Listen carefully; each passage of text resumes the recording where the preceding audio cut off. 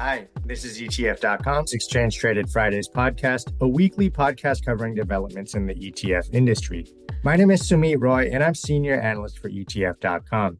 This week, we're talking with John Ciampaglia, Chief Executive Officer at Sprott Asset Management. John, great to have you on the show. Thank you for having me back. Absolutely. So, John, I want to start off by talking about uranium because this has been arguably the hottest commodity of the past few years, aside from maybe cocoa. But most people don't know much about uranium other than it has something to do with nuclear power.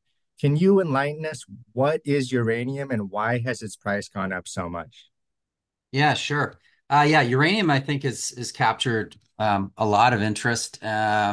A lot of investors around the globe, everyone from individual investors right up to very sophisticated institutions have been reaching out and trying to learn about uranium. And quite frankly, for the period from about 2011 to 2020, there was really very little interest or reason to really be interested in uranium because it was in a very long, protracted bear market as the result of the price collapsing as the world was kind of shifting away from nuclear energy. But something's happened in the last 3 years, and that's really a fundamental shift that is really being driven by three things. One, nuclear power produces zero greenhouse gases, and so governments around the world that are committed to different net zero targets and different decarbonization targets are openly admitting that if they phase out their nuclear energy capacity, they have no chance of hitting net zero. So that's kind of thing one.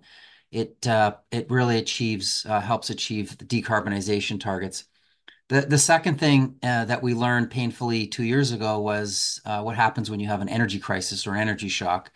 And obviously, 2022 was very challenging for Europe and Asia when it came to energy prices because the price of oil, natural gas, coal, etc., all went parabolic on the back of the invasion of Ukraine. And it was a real wake-up call. And we really think this can be best described as an energy shock like we experienced in the mid 1970s when OPEC squeezed the oil price. And it really prompted a very material change in energy policy across the West. And that's when a lot of the nuclear energy capacity was built. In the 1970s and 80s is when many of these power stations were built.